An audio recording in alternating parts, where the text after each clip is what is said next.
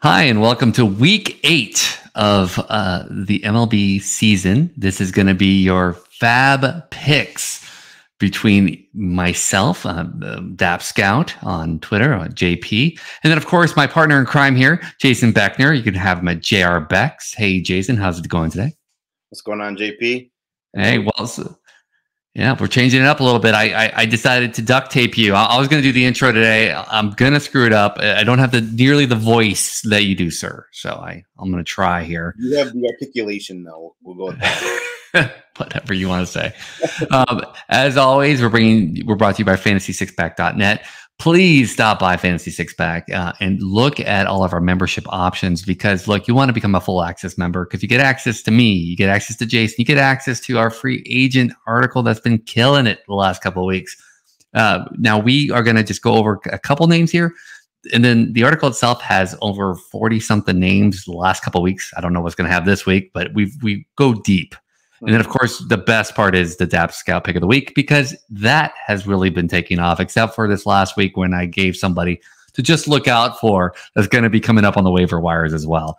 We have our Discord. We have our most accurate rankers. I mean, by Fantasy Pros. So definitely there's a lot of good value there as well. So please sign up for your memberships because that pays Jason and I's salary and we like to get paid. End of day. So let's dive in, Jason, unless I missed something on my very first intro. Anything? Did I mess up?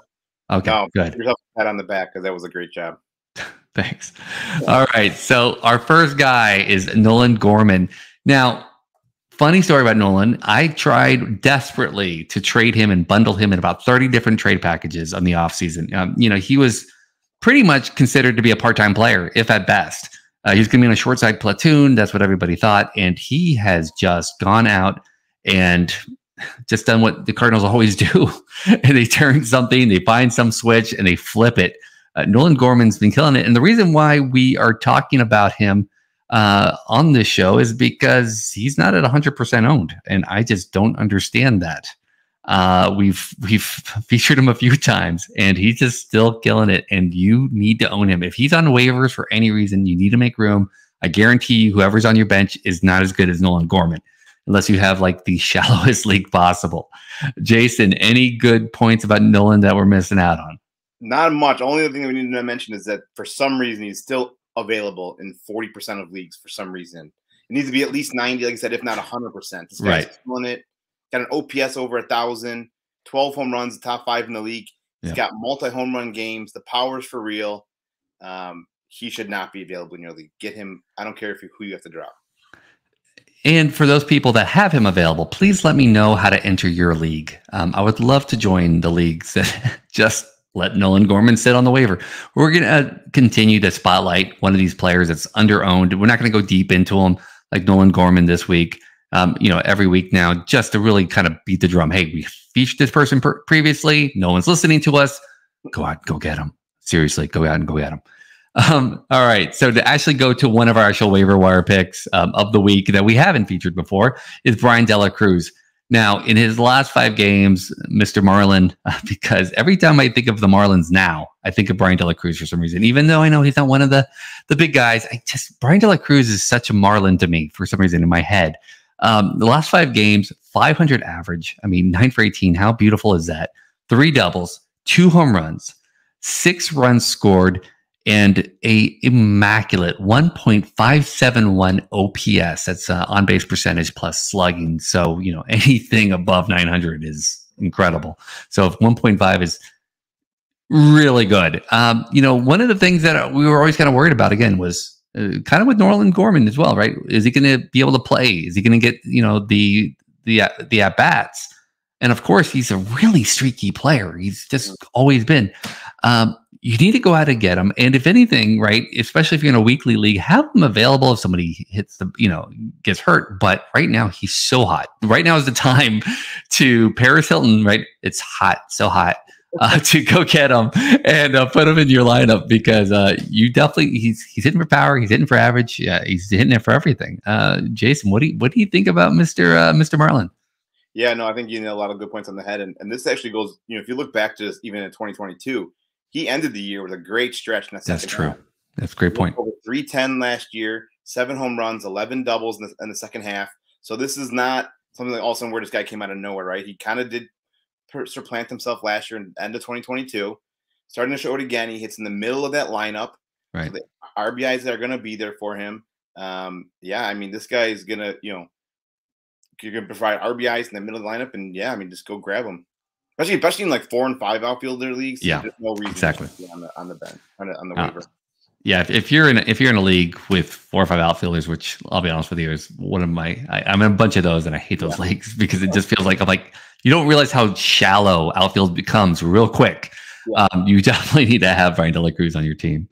All right, so Mickey Moniak, and that's our next guy up. And so anybody who's played Dynasty before, or still playing Dynasty, hopefully you're still playing Dynasty, you'll know Mickey's name because he was a touted prospect in the Philly system there for a while.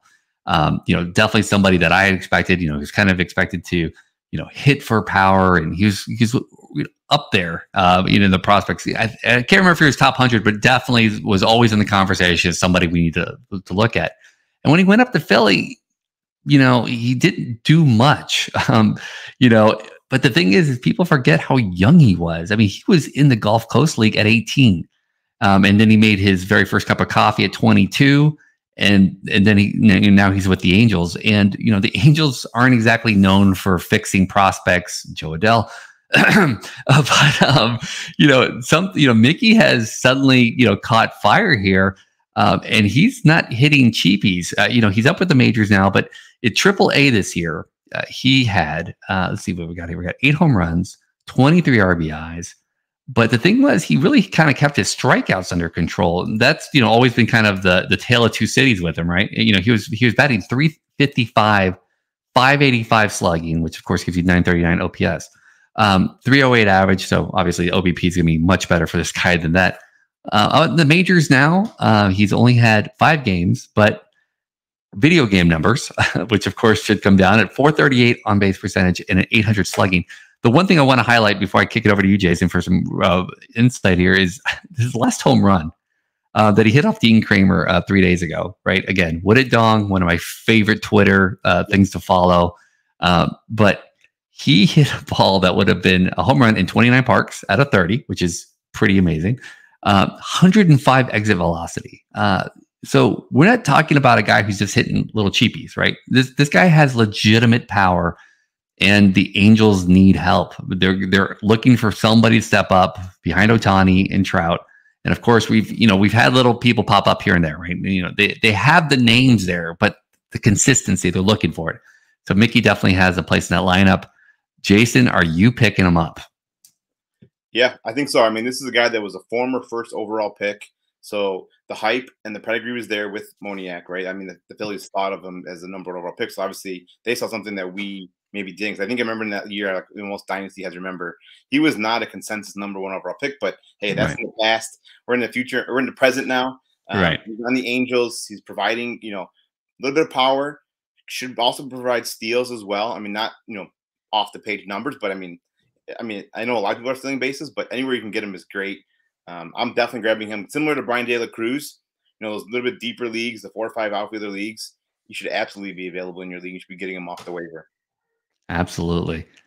All right. So to the pitching side of now, before I talk about pitchers, what in the world is going on this season? It feels like this season pitchers are more prone to get injured than any other season. I mean, there was obviously the big rash of Tommy Johns that happened maybe the last year and the year before, it seems like. But this year it just seems like everything is breaking down on pitchers. And, some people might be blaming the pitch clock. Other people might be blaming some other areas. But right. It's never too early to look. Even if you have a healthy, and if you do, I would definitely rub a rabbit's foot. But it's never too early to look for an additional pitcher somewhere. And a blast from the past, James Paxton is up next here. Now, one of my favorite little tidbits before we get into stats and all that fun stuff, right, is, it's come up a lot. And Nesson, right, NESN, is bringing it up right now. So I love it.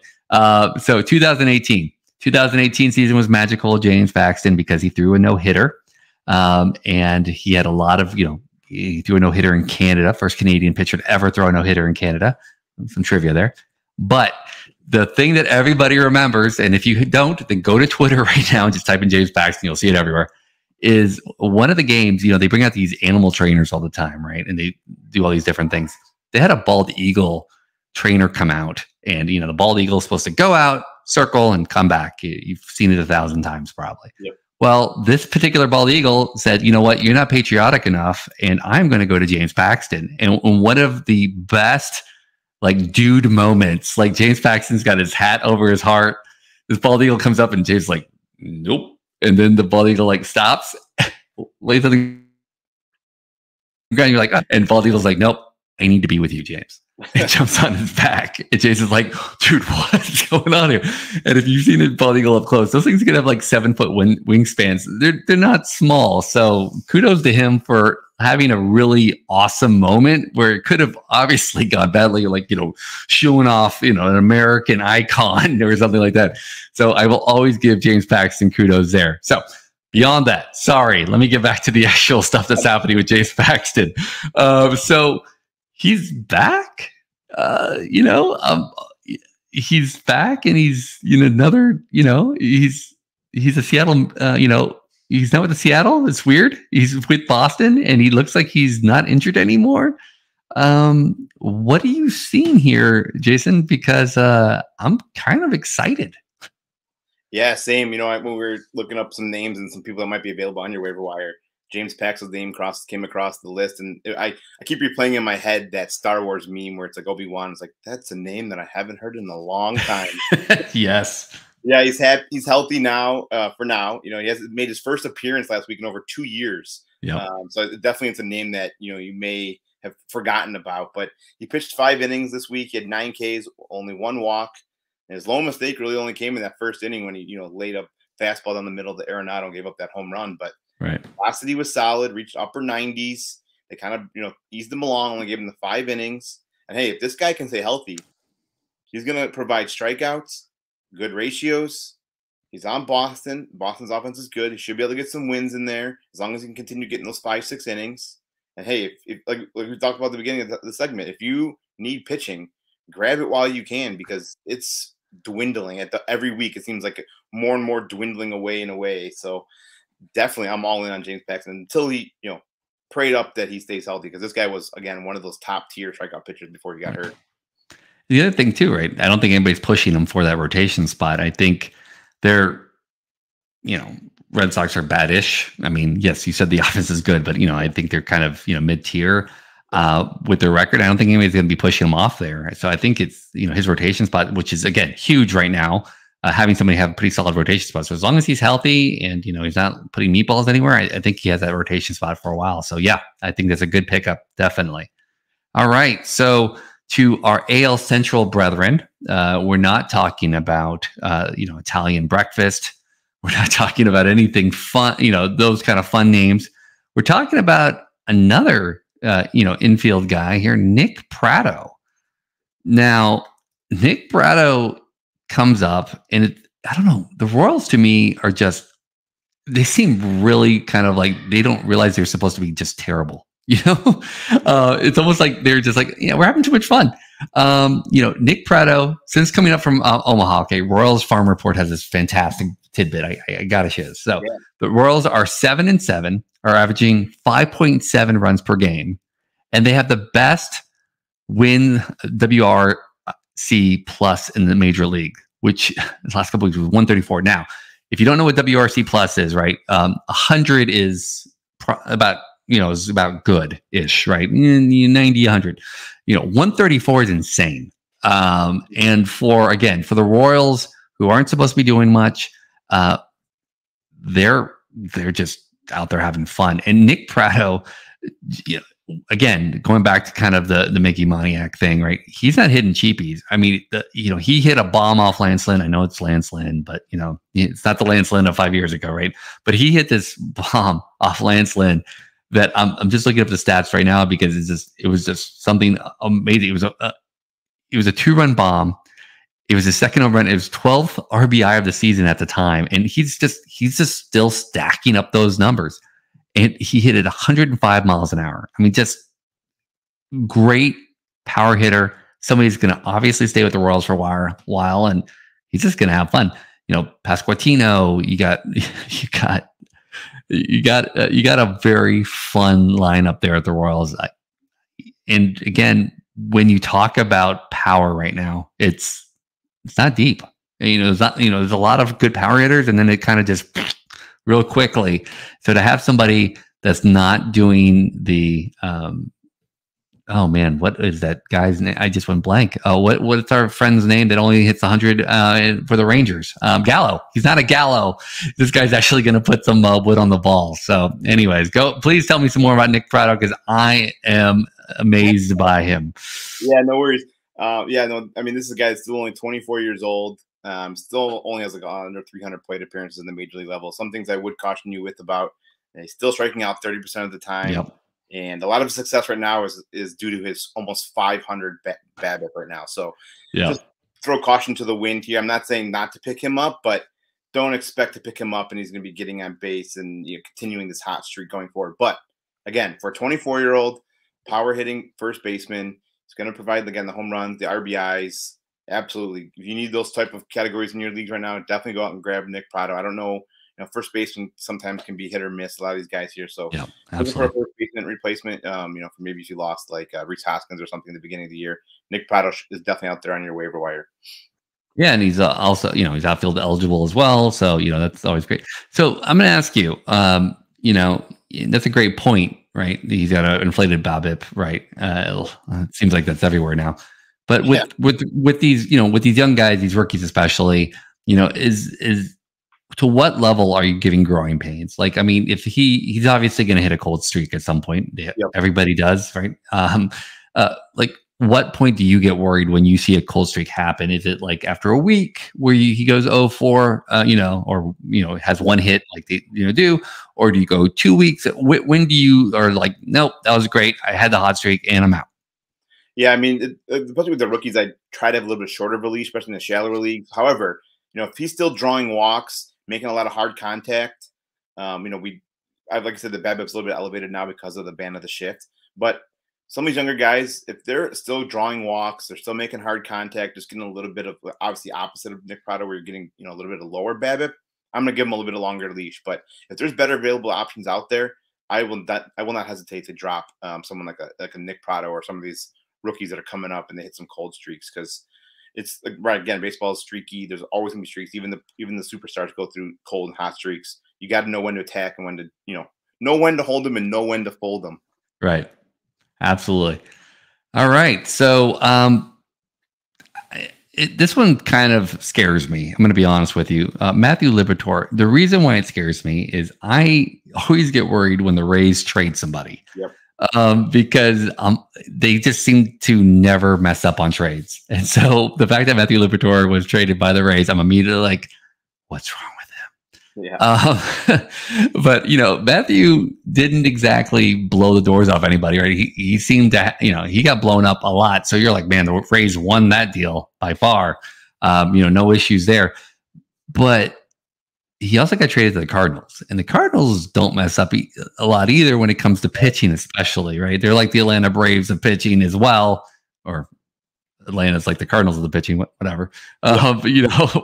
So, Matthew's got a bunch of people around him as well, a lot of veterans, and, he has, he went from one veteran catcher to another as well. But the thing that, and this is coming from Lance's notes, and this is Lance, Brozdowski, Lance Bros on Twitter. One of the things that he's done, and now this might be just, you getting called up and you got a lot of adrenaline, but his velocities spiked up. And, we saw he's almost 2 miles an hour faster than he was in AAA last year, where he was getting destroyed. And as everybody knows, right, you're against major league hitters, and even just that one tick of velocity, we're talking about 2 ticks here, but one tick of velocity can start making stuff that was, getting hit to now being swing and miss stuff. And suddenly, we're talking about a whole different pitcher, and he looks like a whole different pitcher. Again, we don't have a long track record at the moment, but he's 23 and a lot of people wrote him off. I mean, like I said, he was getting absolutely murdered he's walking for an inning in 2022. He's only striking out seven batters. That's not going to get it done. And on top of that, he was allowing like 15% home runs. You can't live by that. Yeah. So all that adds up to a really bad life. I think it was like 5 something ERA last year as well. So yeah, all that to say, he was a top prospect. Everybody wanted a piece. Everybody saw what was happening there, and then Tampa Bay traded him, and he also got hurt. Right? Don't get me wrong. He also got hurt, but I immediately was like, Tampa Bay never loses a trade except it's Cronenworth and a handful of other ones. Are you going to go against the Tampa Bay jinx, and are you picking up some Liberatore? I think just similar to how we talked about Paxton, at some point, you got to start rolling the dice on some of these guys that are available on your waiver just because the market's kind of shrinking. But again, yeah, this is going back to what you're talking about, the Rays trading him away. And at the time, they traded him for almost an unknown Randy Arozarena, right? Everyone's like, oh my God. Who? Randy who? Yeah, what are the Rays doing? What are the Rays doing? They're trading away one of their top pitching prospects for some outfielder in the Cardinals organization. What are they doing? Is he any good? Randy what? Yeah, really good. And that just goes to show you what the Rays are doing. They find these guys and they know what they're looking for. Right. And they basically pull them over. But however, they're now starting to get a little bit of payment in return, or not equivalent, but might start seeing a little bit of some receiving some payment. But yeah, I think one good call, which I was shocked by, was the velo in his first start. Right. It reached up to 98, basically. Right. I don't know if he's ever been that high. He did have a 26% chase rate in that first appearance. Marmol's come out and said he will stick in the rotation for now. So, I mean, if you need the pitching, however, like you said, I would be cautiously optimistic with Liberatore. Right. Only features right now, I mean, he has a 4-pitch mix, but he relied very heavily on that fastball curveball mix, which always scared me when a pitcher only features 2 pitches, especially a young pitcher that is trying to make his, fill a spot in the rotation and make his name known. 2-pitch pitchers always scare me, unless you're Kevin Gossman. But for now, but I mean, but at 95 plus, so I mean, like, if he's at 95 plus, you can get away with a lot, right? Especially with the movement that he has. But yeah, you're absolutely right. I mean, 2 pitches at some point are going to burn you unless he's throwing at least something to keep if it goes. I'm not sure if he throws in that 3rd pitch to keep the lefties honest, or the righties. I can't remember how the other things break on his pitches, but you always need that 3rd pitch to work for the other-handed pitchers. But I'm sorry, I didn't mean to cut you off. Go ahead. No, good point. Yeah, I mean, he was working the fastball away because he's lefty and then to the righties, and then the slider into the righties. So he was kind of jamming with that slider. And honestly, I don't know. A lot of times the hitters don't know what they're going to see from him because his CSW on the fastball alone was over 30%, which is kind of shocking to me on a fastball. Right. But yeah, like I said, if you need some pitching, I would definitely roll the dice on Liberatore. I don't know they don't really know who's going to, they haven't announced who's going to start against next. Right. But I would at least be willing to gamble at least 1 or 2 more starts and see until he can prove that he's going to fail. I'll see him out there. So I'm going to just, this is my only word of caution for all you fantasy people out there. If Dap's corner of advice, with a player like this, I would pick him up, but I would not start him at least for another start or 2. I would see how those starts go, but at least you have him there. Because if he takes off, waiver wires are going to go crazier than they are now for him. But at least you have him sitting there. I would probably wait. That's me, right? I'd probably wait a start or 2, unless you obviously need the starts or you have some other type of thing pushing you. Because if that velocity stays there, or even just a little bit up or a little bit down, just right in that kind of that happy zone, then bombs away, start him again. But I would, at least for me, I have picked him up, but I don't know if I'm going to start him just yet. I'm going to wait probably 1 more start just to make sure, because we've seen the bad of Liberatore, and that's a huge, that's not a funny floor. It's a deep, nasty floor. Yeah, it's a good call. It's almost like a streaming option off of your bench, right? You don't stream. There you go. Stream off your bench. Yeah. So we go from somebody who, I don't know if I'm going to start him just yet, to a guy that, if I swear, this person in particular, it kills me he's not 100% owned in particular. Because the problem is we called him out last time, and knock on wood. I'm trying to find wood here. Then he got hurt, like, I think the next day. Yeah. I think when we released the article, he got hurt. Yeah. And Jake Berger with the White Sox Eric Cross, of course, is amazing with prospects, but he has one of the best tweets for yesterday. So since coming from the IL, listen to the 3 games he's had: 2 for 4 home run, 2 for 4 home run, 3 for 4 home run. For the season, 89 plate appearances, 278, 348, 747 slugging percentage. But the best part, right, is that, I mean, his barrel rate is like 26%. Now, he chases everything. He whiffs a lot. But with a 52%-ish hard hit rate, yeah. And, Eloy's going to get hurt. He'd probably get, again, he's going to come back and he's going to get hurt again. And he probably got re-hurt. I mean, this is Eloy, right? So I don't think he's going anywhere. This is somebody that you need to get on a 10-team league. I mean, we talk about like, it'd be great. This is, I don't care the size of your league. Berger needs to be on your team. Just done. I'm sorry, Jason.